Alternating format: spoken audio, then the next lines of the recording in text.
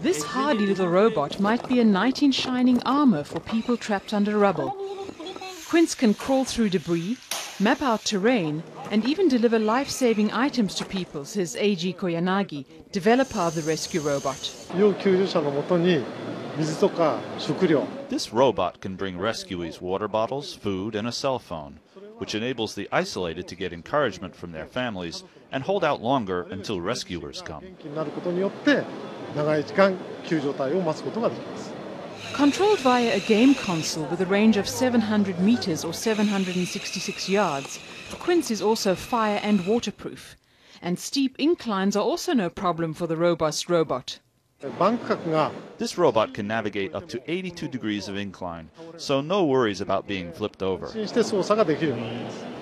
One of Quince's most valuable features is its ability to map out a disaster zone in 3 dimensions, which it transmits back to rescue workers via Wi-Fi.